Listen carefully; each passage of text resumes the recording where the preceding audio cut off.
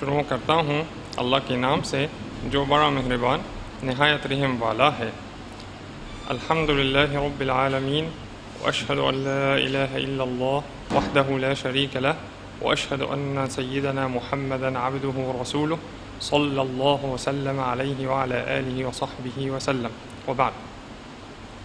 دور حاضر میں عہد امان کا مفہوم۔ بے شک اسلام امن و امان اور سلامتی کا دین ہے،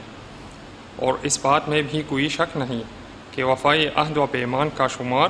عظیم انسانی اور اخلاقی اقدار میں سے ہوتا ہے۔ اس سے ہی قوموں کا آپس میں اعتماد مضبوط ہوتا ہے اور امن و سلامتی جنم لیتی ہے۔ اسی لیے وفائے عہد و پیمان ایمان کا ایک شعبہ اور سچائی اور احسان کی علامت ہے۔ یہ ایک عظیم خداوندی ادب، اعلیٰ نبوی اخلاق اور معتدل اسلامی طرز عمل ہے۔ اسلام نے اپنے پیروکاروں کو عہد و پیمان، معاہدوں اور وعدوں کو پورا کرنے جیسے اخلاق سے متصف ہونے کا حکم دیا ہے۔ اس پر بہت زیادہ زور دیا ہے۔ ارشاد خداوندی ہے، وَأَوْفُوا بِالْعَهْدِ إِنَّ الْعَهْدَ كَانَ مَسْئُولًا، اور وعدہ پورا کرو، بے شک وعدہ کے بارے میں پوچھ ہوگی۔ اور دوسری جگہ ارشاد خداوندی ہے،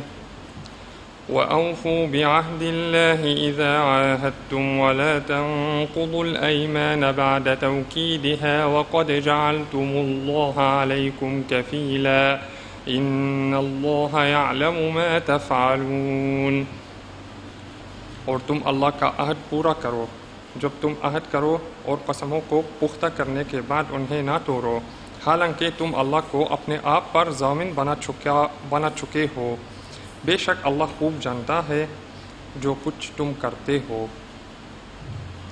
یعنی ان وعدوں کو پورا کرو جن کو تم نے اپنے اوپر لازم کر لیا ہے، خواہ ان کا تعلق تمہارے اور اللہ کے درمیان ہو یا اس کا تعلق تمہارے اور لوگوں کے درمیان ہو۔ اور قسموں کو پختہ کرنے کے بعد نہ توڑو، اور تم نے عہد و پیمان کرتے وقت اللہ کو اپنے اوپر نگران اور ضامن بنایا ہے۔ پس جس نے کوئی عہد و پیمان کیا تو اس پر اس کا احترام کرنا فرض ہے، اور جس نے کسی کو عہد امان دیا تو اس پر اس کی پابندی لازم ہے۔ اسی طرح حق سبحانہ وتعالی نے بیان کیا ہے کہ عہد و پیمان اور وعدوں کو پورا کرنے والے ہی اس کی محبت کے حقدار ہیں، اور اس کی مخلوق میں سے یہی لوگ متقی و پرہیزگار اور سچے ہیں۔ حق سبحانہ وتعالی نے فرمایا، بَلَىٰ مَنْ أَوْفَىٰ بِعَهْدِهِ وَاتَّقَىٰ فَإِنَّ اللَّهَ يُحِبُّ الْمُتَّقِينَ۔ ہاں، جس نے اپنا وعدہ پورا کیا اور تقوی اختیار کیا، سو بے شک اللہ پرہیزگاروں سے محبت کرتا ہے۔ اور دوسری جگہ فرمایا، وَالْمُوفُونَ بِعَهْدِهِمْ إِذَا عَاهَدُوا وَالصَّابِرِينَ فِي الْبَأْسَاءِ وَالضَّرَّاءِ وَحِينَ الْبَأْسِ أُولَٰئِكَ الَّذِينَ صَدَقُوا وَأُولَٰئِكَ هُمُ الْمُتَّقُونَ۔ اور جب کوئی وعدہ کریں تو اپنا وعدہ پورا کرنے والے،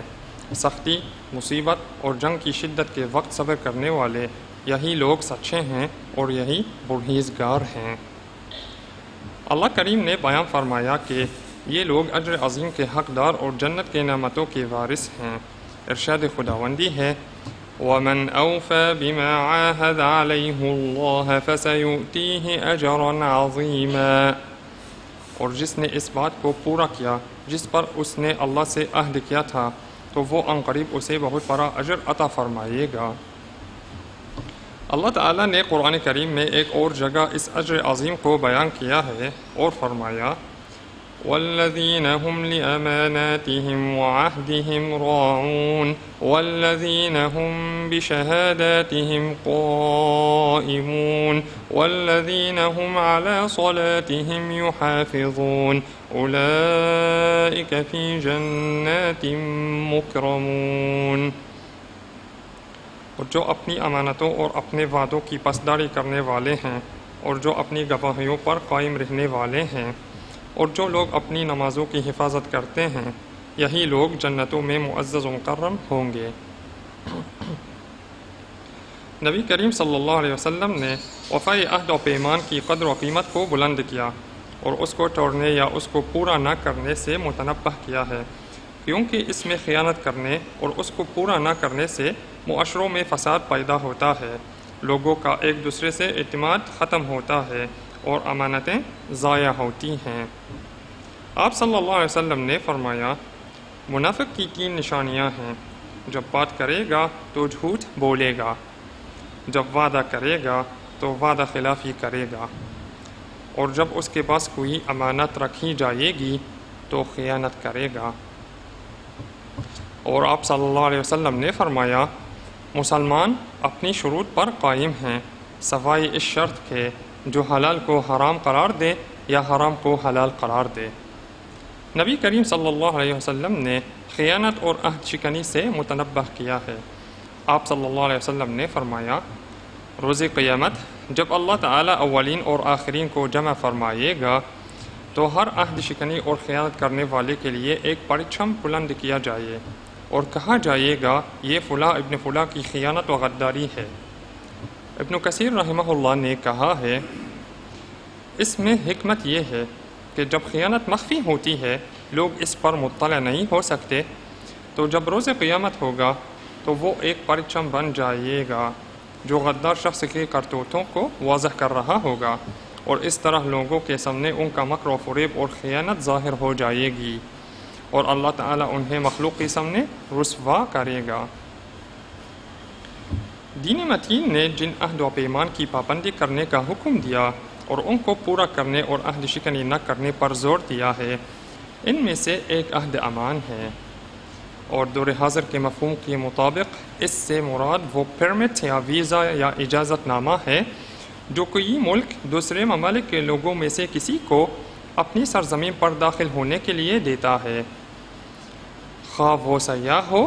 یا مہمان ہو یا وہاں مقیم ہو۔ اور یہ اجازت نامہ سیاسی لوگوں اور ان کے ہم مرتبہ لوگوں کے ساتھ معاملات کرنے کے بارے میں بین الاقوامی معاہدوں اور اعراف و تقالید یا 2 ممالک کے درمیان 2 طرفہ معاہدوں کے مطابق میزباں ملک کے ہاں قانونی طور پر رائج اور مقرر شدہ طریقوں میں سے کسی بھی طریقے کے ذریعے دیا جاتا ہے۔ اس شخص کو وہاں قیام کے لیے پرمٹ یا ویزا یا داخل ہونے کی اجازت ملنے کے ساتھ ہی اس ملک کے اندر حقوق حاصل ہو جائیں گے، اور اس ملک نے اس کو جو عہد و پیمان دیا ہے وہ اس ملک میں مقیم لوگوں اور اس کے تمام باشندوں پر لازم ہے۔ جس کو توڑنا یا اس کے خلاف احتجاج کرنا یا اس سے بری الذمہ ہونا نہ تو شرعاً جائز ہے اور نہ ہی قانوناً۔ لوگوں میں اگر کوئی شخص کوئی خلاف ورزی دیکھتا ہے جو ملکی امن و امان کو تباہ کرتی ہے یا ملک کے عام قانونی نظام کے مخالف ہے، تو اس کی ذمہ داری صرف یہ ہے کہ وہ بات کو ذمہ داران تک پہنچائے تاکہ قومی ادارے قانونی تقاضوں کے مطابق اس کا محاسبہ کر سکیں۔ لوگوں میں سے کوئی بھی اس سے سرزد ہونے والی خلاف ورزی کا محاسبہ کرنے یا اس کو نقصان پہنچانے کا حق نہیں ہے، ورنہ سارے معاملات لاقانونیت اور افراتفری کا شکار ہو جائیں گی۔ اس میں کوئی شک نہیں کہ اس معاہدے کو پورا کرنا شرعی، قانونی، قومی اور انسانی لحاظ سے سب سے زیادہ ضروری اور لازم ہے۔ جب دین متین نے اس معاہدے کی قدر و منزلت بلند کی ہے اور سب مسلمانوں کی ضمانت ایک ہے، یعنی وہ عہد امان جو ایک مسلم اپنے اوپر لازم قرار دیتا ہے وہ اس ملک کے تمام مسلمانوں پر لازم ہوگا، تو پھر ہماری کیا حیثیت ہے جب یہ عہد امان ایک ایسا پختہ معاہدہ ہو جسے شریعت اور قانون منظم کرتا ہو، اور شریعت اور قانون دونوں ایک دوسرے کی تائید و حمایت کرتے ہو۔ بے شک یہ بات وفائی عہد کا تقاضا کرتی ہے، نہ کہ عہد شکنی کرنے اور اس کو ضائع کرنے کا تقاضا کرتی ہے۔ اسلام ایک ایسا دین ہے جس نے عہد و پیمان کی حفاظت کی ہے۔ یہ ایسا دین ہے جو ملاوٹ، دھوکہ بازی اور خیانت کو نہیں جانتا۔ نبی کریم صلی اللہ علیہ وسلم کی دعوت کے آغاز سے لے کر نہ تو آپ صلی اللہ علیہ وسلم سے اور نہ آپ کے کسی صحابی سے یہ ثابت ہے کہ انہوں نے کسی کو بنا دینے سے روکا ہو یا انہوں نے کسی کو عہد امان دینے کے بعد اسے توڑا ہو۔ حق سبحانہ و تعالیٰ اپنے نبی کو مخاطب کرتے ہوئے فرماتا ہے وَإِمَّا تَخَافَنَّ مِن قَوْمٍ خِيَانَةً فَانبِذْ إِلَيْهِمْ عَلَى سَوَاءٍ إِنَّ اللَّهَ لَا يُحِبُّ الْخَائِنِينَ۔ اور اگر آپ کو کسی قوم کی خیانت کا اندیشہ ہو تو برابری کی حالت میں ان کا عہد نامہ توڑ دے، بے شک اللہ خیانت کرنے والوں کو پسند نہیں فرماتا۔ جس وقت سیدنا معاویہ بن ابی سفیان رضی اللہ عنہما اور روم کے درمیان معاہدہ طے ہو چکا تھا تو معاویہ رضی اللہ عنہ نے ارادہ کیا کہ وہ روم کی سرحدوں کے قریب چلے جاتے ہیں اور جب معاہدہ ختم ہوگا تو وہ ان پر حملہ کر دیں گے۔ پس ایک صحابی یہ کہتے ہوئے ان کے پاس آیا اللہ اکبر اللہ اکبر، وفائے عہد کو لازم پکڑو نہ کہ دھوکہ بازی کو۔ جب انہوں نے دیکھا تو وہ عمرو بن ابسہ رضی اللہ عنہ تھے۔ معاویہ رضی اللہ عنہ نے اس کی طرف قاصد بھیجا اور اس سے پوچھا تو اس نے کہا میں نے رسول اللہ صلی اللہ علیہ وسلم کو یہ فرماتے ہوئے سنا ہے جس شخص کا کسی قوم کے ساتھ معاہدہ ہو تو وہ نہ تو اس کی گرہ کو مضبوط کرے اور نہ ہی اس کو کھولے یہاں تک کہ اس کی مدت ختم ہو جائے یا برابری کی بنیاد پر ان کی طرف پھینک دیا جائے۔ تو معاویہ رضی اللہ تعالی عنہ واپس پلٹ آئے۔ بلکہ اسلام کی عظمت اپنی اعلیٰ ترین صورت میں اللہ کے اس حکم میں واضح ہوتی جس میں اللہ نے اپنے نبی کو فرمایا کہ وہ اس شخص کو امان دیں جو ان سے امان چاہتا ہے، خواہ وہ مشرک ہی کیوں نہ ہو بلکہ وہ جنگجو ہی کیوں نہ ہو۔ اللہ تعالیٰ نے فرمایا وَإِنْ أَحَدٌ مِّنَ الْمُشْرِكِينَ اسْتَجَارَكَ فَأَجِرْهُ حَتَّى يَسْمَعَ كَلَامَ اللَّهِ ثُمَّ أَبْلِغْهُ مَأْمَنَهُ ذَلِكَ بِأَنَّهُمْ قَوْمٌ لَا يَعْلَمُونَ۔ اور اگر مشرکوں میں سے کوئی آپ سے پناہ طلب کرے تو اسے پناہ دے دیں تاکہ وہ اللہ کا کلام سن لے، پھر آپ اسے اس کی جائے امن تک پہنچا دیں، یہ اس لیے کہ وہ لوگ بے علم ہیں۔ نبی کریم صلی اللہ علیہ وسلم نے اپنے قول و فعل سے ان اعلیٰ اقدار کو پختہ کیا جو ساری انسانیت کے لیے امان و سلامتی کا باعث بنتی ہیں۔ آپ صلی اللہ علیہ وسلم نے فرمایا اس شخص کا ایمان ہی نہیں جو امانت کی پاسداری نہیں کرتا، اور اس کا ایمان ہی نہیں جو وفائے عہد نہیں کرتا۔ اور آپ صلی اللہ علیہ وسلم نے فرمایا جس نے کسی ایسے شخص کو قتل کیا جس کو پناہ دی گئی تو وہ جنت کی خوشبو بھی نہیں سونگھ پائے گا، اور اس کی خوشبو 40 سال کی مسافت سے محسوس کی جاتی ہے۔ اور آپ صلی اللہ علیہ وسلم کا فرمان ہے حقیقی مسلم وہ ہے جس کے ہاتھ اور زبان سے لوگ سلامت رہے، اور مومن وہ ہے جس سے لوگ اپنی جانوں اور مالوں کے بارے میں محفوظ رہے۔ ہمارے سامنے نبی کریم صلی اللہ علیہ وسلم کی شخصیت ہے جو دشمن کے ساتھ بھی وفائے عہد کی اعلیٰ ترین مثال عملی طور پر پیش کرتی ہے۔ یوم بدر کے بارے میں حذیفہ ابن امان رضی اللہ عنہ کہتے کہ بدر میں حاضر سے مجھے صرف اس بات نے روک دیا کہ میں اور میرے والد بدر کی طرف نکلے تو کفار قریش نے ہم کو پکڑ لیا اور کہا کہ تم محمد کے ساتھ ملنا چاہتے ہو۔ ہم نے کہا ہم اس کے ساتھ نہیں ملنا چاہتے، ہم تو صرف مدینہ جانا چاہتے ہیں۔ تو انہوں نے ہم سے پختہ عہد لیا کہ ہم مدینہ لوٹ جائیں گے اور اس کے ساتھ مل کر لڑائی نہیں کریں گے۔ بس ہم رسول اللہ صلی اللہ علیہ وسلم کے پاس آئے اور آپ کو پیش آنے والے واقعہ کی خبر دی تو آپ صلی اللہ علیہ وسلم نے فرمایا تم دونوں واپس چلے جاؤ، ہم ان سے وفائے عہد کریں گے اور ان کے خلاف اللہ سے مدد مانگیں گے۔ ہم اس بات کی تاکید کرتے ہیں کہ ہم سب کی ذمہ داری ہے کہ ہم بھی ان معاہدوں کی پاسداری کریں جو ہمارا ملک اس میں داخل ہونے والے ہر شخص کے ساتھ پابند ہوتا ہے۔ اور ہم اس کی جان، مال، عزت اور اس کی امتیازی حیثیت کی حفاظت کے لیے باہمی تعاون کریں، اور اسی طرح ہماری ذمہ داری ہے کہ ہم اس کا اچھا استقبال کریں، ان کی عزت کریں، تاکہ وہ ہم میں اعلیٰ اخلاق کا مشاہدہ کرے اور ہمارے دین کی عظمت، ہماری قدیم تہذیب اور ہماری اعلیٰ انسانیت کے بارے میں وہی تصور کرے جو ہم پسند کرتے ہیں۔ اور یہ چیز اس ذہنی تصویر کو تیار کرنے میں بہت اہم کردار ادا کرتی ہے جو ہم اپنے دین، اپنے وطن اور اپنے معاشرے کے بارے میں پسند کرتے ہیں، اور یہی ترقی یافتہ اور تعلیم یافتہ قوموں کا طرز عمل ہے۔ برادران اسلام، اسلام عدل و انصاف، رفاداری اور پرامن طریقے سے مل جل کر رہنے کا دین ہے، اور مسلمان